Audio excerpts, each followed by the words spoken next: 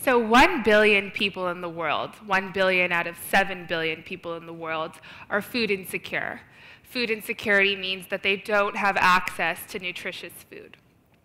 So my team and I were tasked with the challenge of finding a solution to food insecurity in urban slums. Food insecurity used to be thought about making food affordable and available. And so the solution was clear. Let's just make food cheaper and more available to people. However, when we traveled to slums in Mexico, Ghana, Kenya, and Thailand, we found that there was a lot of food, and the food was high carb, high fat, and low in nutrition, which meant that issues like anemia, which is not having enough iron in your body, or stunted growth among children were pervasive problems. So now, major organizations like the World Food Program and the United Nations Food and Agriculture Organization emphasize nutritious food and make it affordable and accessible. We can go one step further and empower communities to generate nutritious food and make it accessible. So we asked ourselves, what is such a source of food that is nutritious, delicious, that is traditional in people's cultures, and accessible?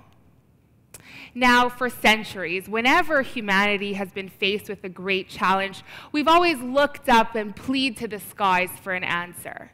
But today, I ask you to look at the ground, because the answer is at your feet. The answer is insects. Insects are a power food. When compared to a similar amount of meat, they have almost the same amount of protein and a lot more iron and a lot more calcium. In addition, 2.1 billion people in the world eat insects. Of those, 140 million live in urban slums, and of those, 40 million live in regions where we felt we could enter as a social enterprise. But are people willing to pay for insects? As it turns out, all over the world, there are thriving markets for locally appropriate insects.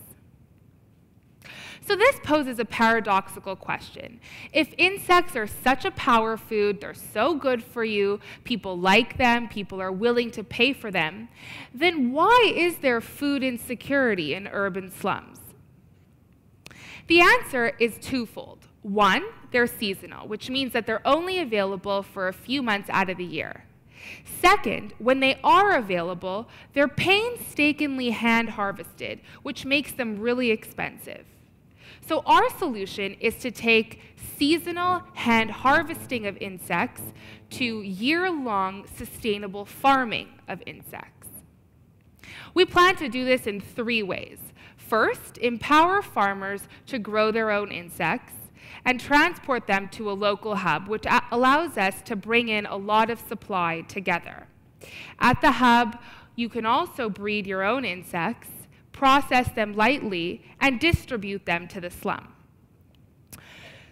In order to make sure this would really work, we first went to Thailand, and in Thailand we observed very simple cricket farming practices.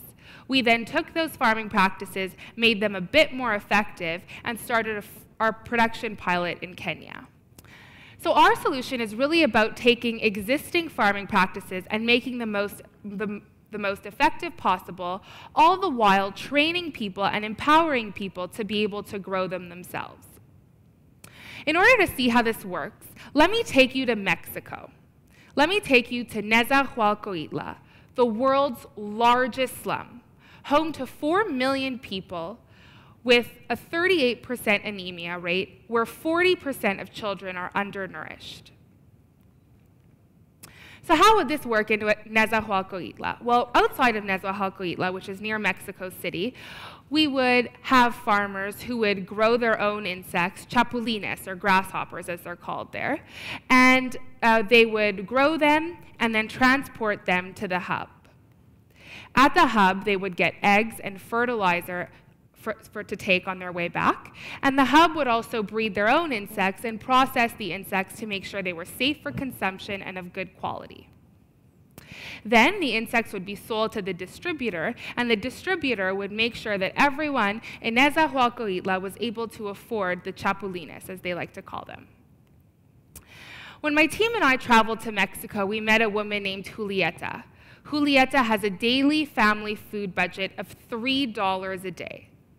$3 a day to feed herself, her husband, and her 3 children. Before, she could only afford 30 grams of chapulines. 50 cents would only buy her 30 grams. Now, with the same 50 cents, she's able to afford 100 grams of chapulines, which means 3 times more iron and 3 times more protein, which is so important for her and for her growing children.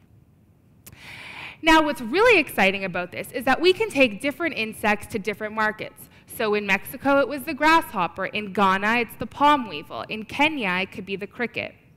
And the impact doesn't stop there. When you bake most insects and roast them and then grind them up, they form a great protein additive that can be added to flour or crackers or chips, which are commercialized foods which are currently making their ways into slums and are plaguing people's wallets and their nutritional profiles.